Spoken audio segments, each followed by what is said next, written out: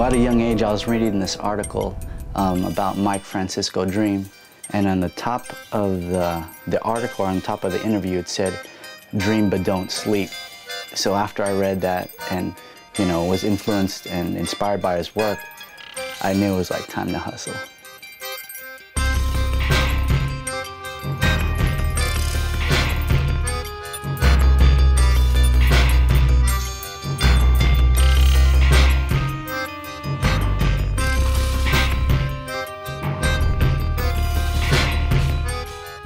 So Hanabata Blitz is a collection of works that I've been working on for the past maybe 2 years, and it just focuses more on tradition, culture, and striking hard with it.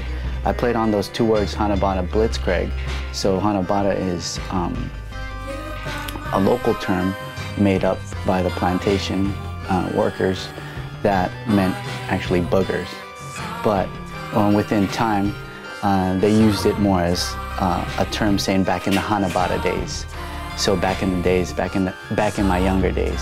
So I took that term, chopped it up, and created kind of like my own term for it, like more so focusing on tradition and culture.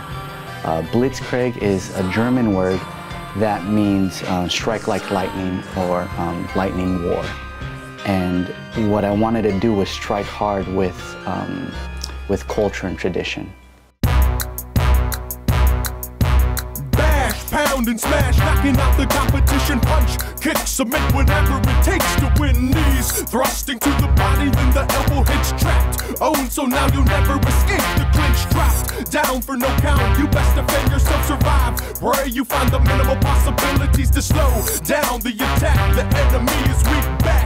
Up on your feet, now who's the predator? Straight from your second when you're fully focused, knowing that it's war by the ringing of the bells you receive. With the stars that have disappeared, it's making man into beast. The fire in the eyes of a warrior, they hear the beat of rage and the nature to destroy. Let them feel the heat impose as you set the pace to clash. Lighter on the toes, heavy in the hands as you work around the jab. Then a devastating combination touches you the land. I've got to dodge for your uppercuts, fall for your shot attempt, slip for your underhooks.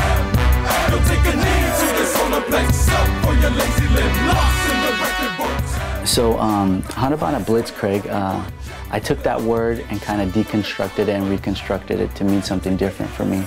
Hanabata meant more like tradition or culture, and striking hard with it. And so I wanted these pieces for the show to represent more culture, more tradition, more roots, and kind of focus on why we do the things we do, and why we paint the way we paint. Is breaking free from the locks. Knuckle up and blow back. Lunge fast and one snap. Circling up the octopi. Smothering the battle cry. Battle knockers in the bucket. And knuckles the skull buckles. The spirit breaks and leaves for a moment in time. Feels peaceful for a second like the bright summer sky.